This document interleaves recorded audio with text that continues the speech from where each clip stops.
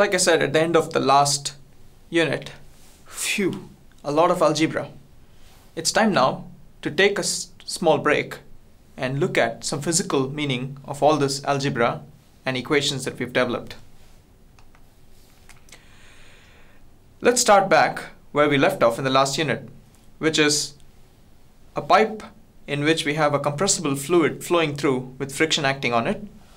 We did all the painstaking algebra to come up with this Mach number differential equation, which is where we concluded the last time.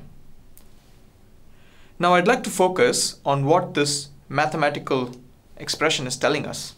Okay? To do that, first, let me look at the right hand side, which is 4 times f times dx over d. Now as we know, the friction coefficient f is a positive number, so is dx as well as d, which means the right hand side is all positive. Okay, which means for the equation to be true, the left hand side also needs to be positive. Let's first examine this collection of terms, all of which have the Mach number as well as the ratio of specific heats gamma in it.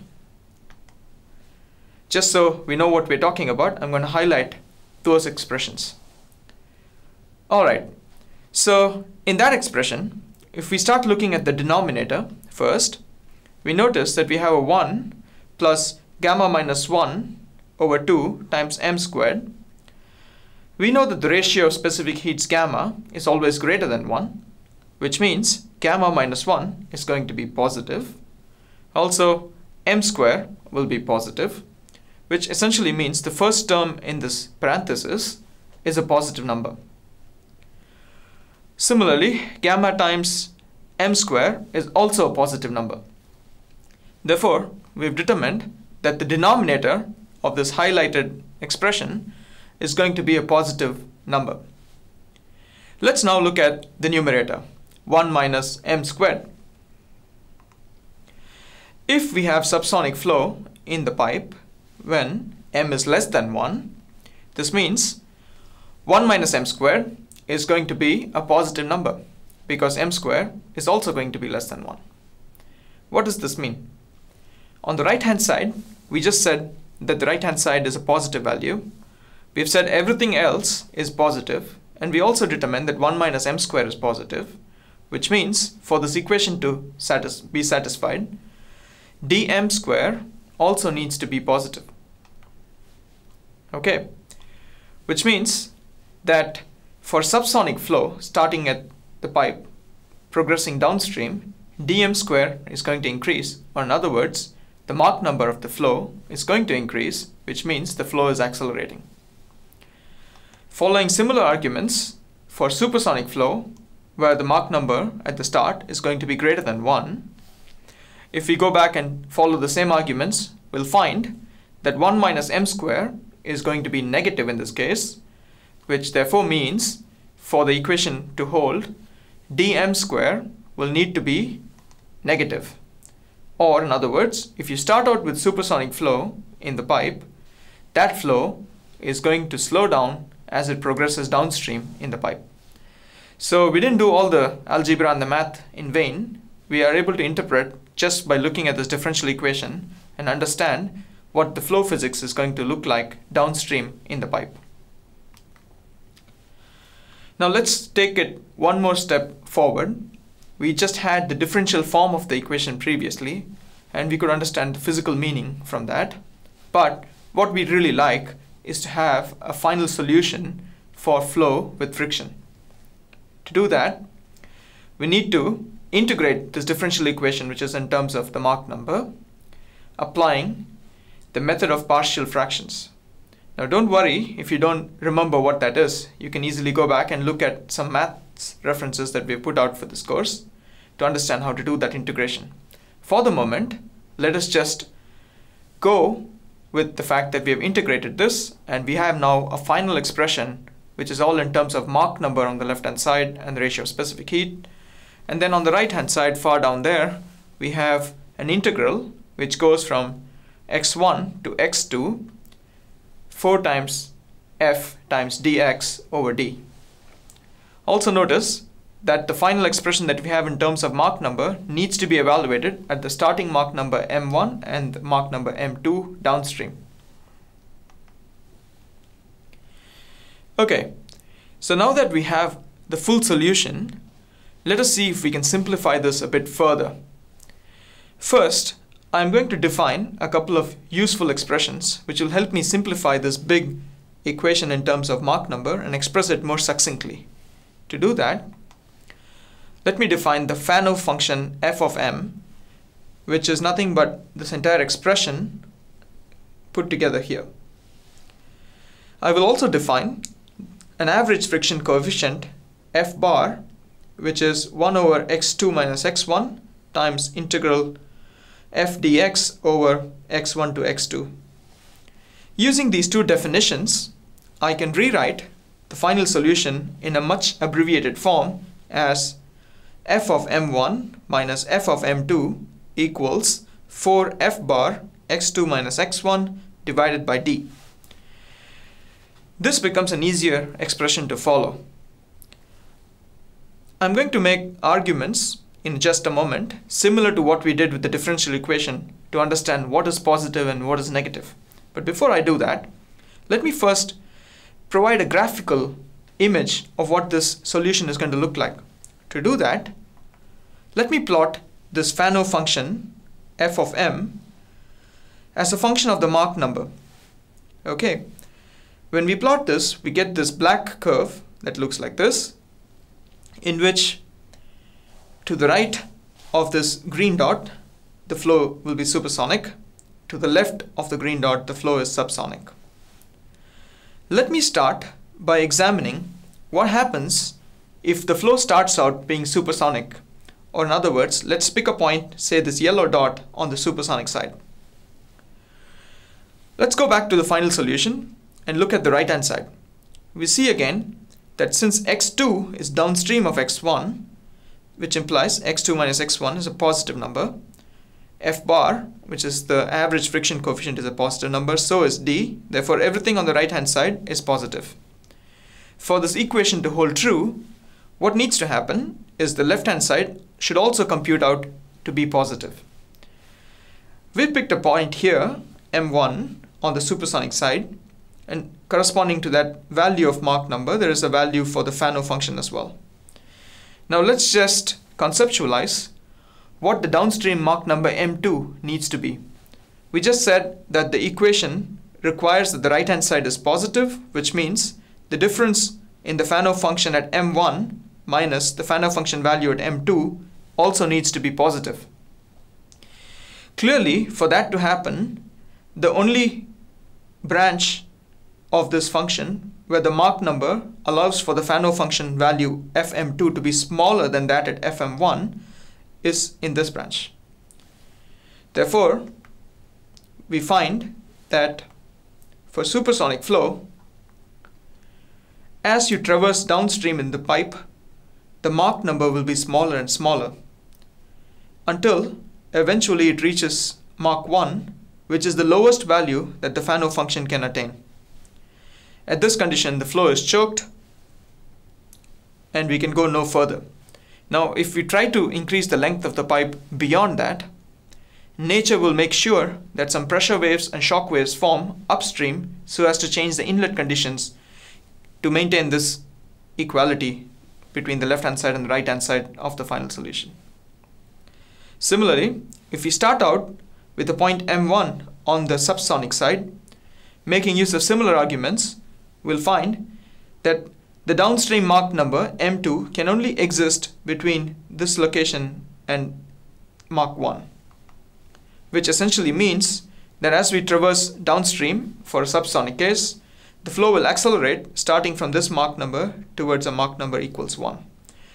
Therefore, we find when we make this plot that in both cases, whether we start out being supersonic or subsonic, as we increase the length of the pipe, as we travel further downstream, eventually the flow is going to choke at some point and the Mach number will reach Mach 1. This actually gives us a useful comparison, knowing that the flow is always going to reach the choked condition at some downstream location. It helps us rewrite all our expressions, all the flow variables with respect to that downstream location where the flow will choke. So let's assume that for a given starting condition, the location where the flow chokes downstream is at L star. And then I'm going to go ahead and set a few variables. In the previous solution, we can now set x2, which is the downstream location, to be L star, where the Mach number m2 will now be m star, which is equal to 1 since the flow is choked. We set the x1, the starting location, to be the current location, to be 0, and m1, which is the starting Mach number, to be equal to m. Substituting that into the final solution expression, we get this bracketed or this boxed equation. Right. Next, let's proceed trying to relate all the flow variables to the Mach number, much like what was done for isentropic flow and for the shock waves lectures. So the temperature ratio, T over T star, where T star stands for the temperature value at the location where the flow chokes and the Mach number is 1. T over T star can be rewritten as T over T naught divided by T star over T naught. And we are able to do this because the flow is adiabatic, meaning T naught is the same whether we are at location 1 or location 2. Therefore, we can directly apply the isentropic relations that you previously learned and rewrite this expression as 1 over 1 plus gamma minus 1 by 2 m square, and similarly here 1 plus gamma minus 1 over 2 1 squared, because the Mach number here is 1, and simplify that into this expression. Proceeding along the same lines, we are now going to develop an expression for P over P star, where we first multiply and divide by gamma, and then multiply the numerator by the density rho and divide by the density rho, multiply the denominator by the density rho star, divide by the density rho star, where again all the star quantities represent properties at the location where the flow is choked. We're then going to use the definition of the speed of sound and Mach number to identify that this expression is a square, this expression is a star square, and using mass continuity we can rewrite rho over rho star as u star over u. Again, looking at this expression, I realize that u star over a star will give me m star, likewise u over a will give me m. And so I can rearrange everything and simplify as m star over m multiplied by a over a star. For the last piece, I'm going to reuse a definition of speed of sound, which is square root of gamma RT, substitute for a and a star to get 1 over m, and of course m star equals 1 because that's the location where the flow is choked, 1 over m multiplied by square root of t over t star. Now we have already an expression for t over t star. The last piece is simply substituting that in here, which gives us 1 over m multiplied by this expression under the square root. Therefore, we managed to develop an expression for p over p star. Proceeding to the density ratio, we start out with rho over rho star, look at the equation of state, substitute in here, get this equal to p over p star multiplied by t star over t. And then we now have an intermediate step in the previous expression where p over p star was 1 over m multiplied by square root of t over t star. We substitute that in and further simplify to get an expression which is rho over rho star equals 1 over m multiplied by square root of t star over t. Again, as before, we have an expression already for t over t star in terms of the Mach number. Once we get here, it's simply a matter of substituting that in to close out the expression for rho over rho star and express it in terms of the Mach number. Just as we have done all along for all other variables, let us also express the total pressure ratio P naught over P naught star in terms of the flow Mach number. To do this, we multiply and divide by static pressure P in the numerator, multiply and divide by static pressure P star in the denominator, where the star quantities again represent flow variable values where the flow chokes where Mach number equals 1. The next step is simply to use the stagnation pressure relationship of P naught to P and P naught star to P star and express it here, along with the fact that we have an expression for P over P star that we just developed, and multiply that over here. Now it's important to remember that this flow is not isentropic, but we're able to use the stagnation pressure relationship, which is an isentropic flow relation, purely because of the definition of stagnation pressure, which, as you've learned earlier, means if you take any flow and isentropically bring it to rest, the pressure that you obtain is the stagnation pressure, and therefore we're able to express P naught over P using this relationship. Certainly, when friction acts on the flow is not isentropic. This can be seen from the plots of all the variables that we've plotted that we have obtained so far in terms of the Mach number. In particular, let's focus on the blue line, which is P naught over P naught star. Let's say we start on the supersonic side. We know that because of the influence of friction, the Mach number will be dropping as we travel downstream into the pipe. Therefore, as we go further into the pipe, the Mach number is falling, and corresponding to that, we can also see that P naught over P naught star, or the total pressure, is also decreasing. Similarly, if we were on the subsonic side, we know that because of the influence of friction, the Mach number will increase to the right here, and we can see again from the blue curve that as this happens, P naught over P naught star again decreases. Therefore, whether we start in the subsonic side or the supersonic side, as we go further down in the pipe with friction acting on the fluid, we will always incur a pressure loss in terms of the total stagnation pressure. This poses some design challenges. Let's look at what happens in the supersonic combustor or the scramjet engine, in which the flow enters the combustor with supersonic speeds. Clearly, to mix and burn the fuel into this high-speed supersonic flow, we need a certain length in the combustor, and the longer the combustor, the better it will be for mixing fuel into the flow.